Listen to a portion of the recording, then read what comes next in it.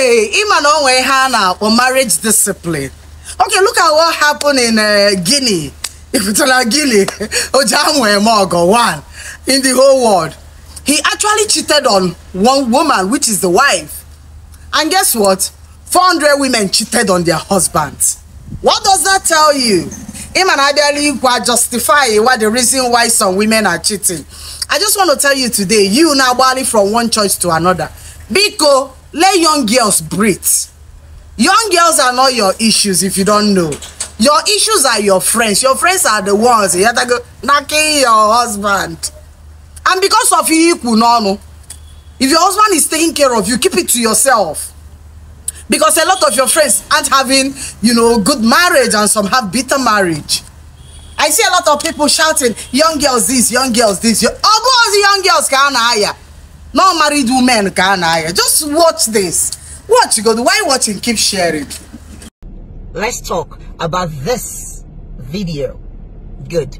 Now, when I did this particular video, I am telling you, no doubt, the people that is dragging your husband with you right now that are told in this is video, not single ladies. But it's okay. They are now, all married women like you. Have you seen the numbers of married women this man napped? Married and influential women. Women who are married to rich men that this man napped. Even a pregnant married woman, he napped her.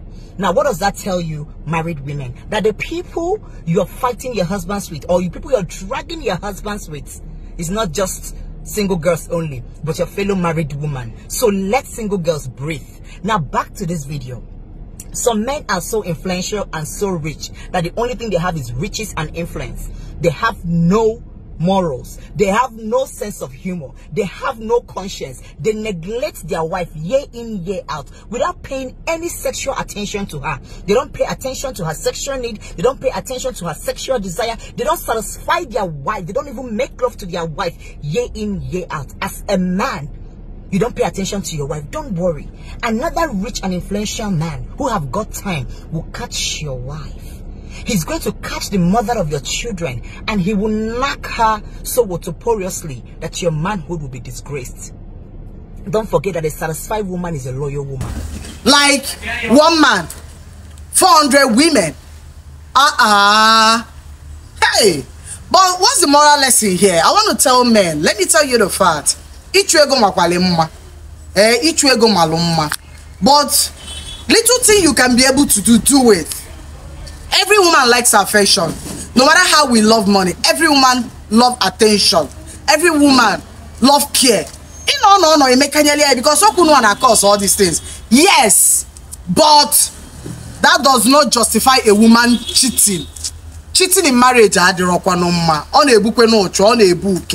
is not actually our tradition. What's going on? 400 women cheated on their husband, and that one man cheated on just one woman. Hey,